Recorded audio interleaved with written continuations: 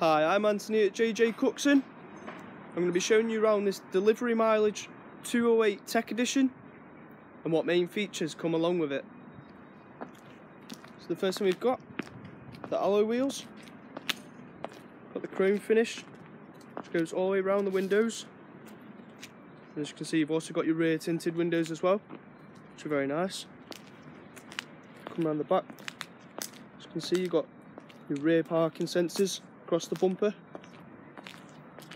Just quickly show you the boot size.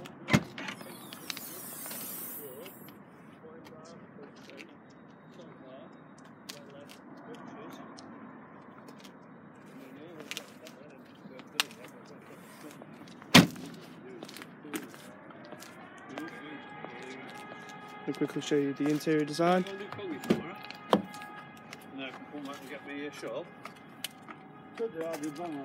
Yep.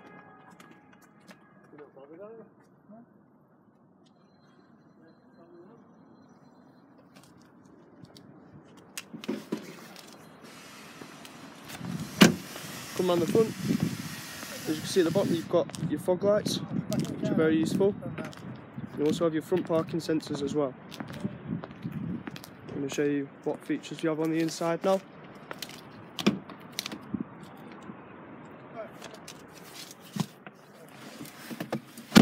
So the first thing you can see on the touchscreen is that you have your digital radio, which is very good because it means you can listen to a wider range of radio stations. It does also come with Bluetooth, so if you wanted to listen to your own music, you do also have that option as well. If you press menu, as you can see, you've got radio on the top left. You do have a sat nav as well, which is very good, as you can see there. Come down, as you can see, you've got your climate control, so you can change the temperature of the driver's side. You can also do the same for the passenger side as well. You've got your fan power, where you want the air to be blown here, sorry. And these two buttons in the middle of your fan power, so you'd that's to turn it down, turn it back up. And as you can also see, you do have your aircon there as well. Come a bit lower down, as you can see, on the left you do have a cigarette charging socket, which is very useful. And you do also have a USB slot, which gives you access to Apple CarPlay and Android Auto. And it does also mean you can drive your car, charge your phone while you're driving your car, sorry. You also have two drink holders, some space to put your phone, and any other items you might want to put in there as well.